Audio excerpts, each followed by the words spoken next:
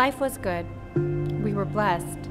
We had been married for a couple of years. We were enjoying life in Singapore, and we had a baby on the way. These were answers to our prayers. These were sources of comfort. However, comfort does have the habit of slipping away. 5 months in and 1 heartbeat less, we saw the perfect life we pictured slip from our grasp. There was pain, there was brokenness, there was sadness. After months of anticipating joy, we found ourselves in the middle of unimaginable grief. Across Southeast Asia and the Philippines, grief has made itself known to many parents, not due to the loss of a life, but the giving away of one. Soft hands and fragile skin sold to feed mouths and fill pockets for a day. There's no hate in the giving away, only desperation. Desperation brought about by circumstance. Desperation that leads to child trafficking, infant prostitutes, child criminals, abandonment. It's tough to see the demand for such a business at such a high level. Billions of dollars being used to fund the violation of innocent bodies, some too young to even comprehend the pain. Even more, it's tough to know that this is being done in the land we grew up in, right in the city we call home. Our hearts beat for these children, so much so that it beats for a specific one. If we were to be advocates for these children, then we must first be examples. In October 2017, a pregnant mother couldn't keep her child. So with desperation, she searched for someone to be the one to hold her baby in their arms. We wanted to help, and so we did. But we never knew that it would be our hands that God would use to cradle this child. 3 weeks in and 1 heartbeat more, we had her in our grasp.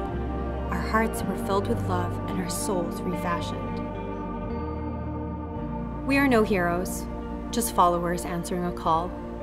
Had we chosen to reject the call, turn our heads away, or hesitate even for a moment, our child would have been one of many whose body has become a commodity. She is 1 less child prostituted, 1 less child trafficked, 1 less child abandoned, 1 less child lost in the system, 1 less child victim, 1 less orphan. But she is just 1 less. There are millions of children out there who may never have access to a family, access to care, to nourishment, to shelter, to safety, to a childhood. But if more people extended their arms to these children, if the stigma behind adoption was redefined to be a culture of love, then 2 less children would be trafficked, 10 less children abandoned, 1,000 less children criminals, 1 million less children victims to this injustice. And instead, more children would be welcomed home by families. We'll treat them with love, provide them with nourishment, house them in shelter, care for their safety, and allow for them to have a childhood. Now the call is great, but the answer is simple. It's a heart willing to serve and a courageous kind of love. It's open arms and open homes. At the ROHEI Foundation, we advocate for adoption. As of 2016, 1.8 million children in the Philippines were considered abandoned or neglected. And out of that 1.8 million, only 1,818 were placed for adoption.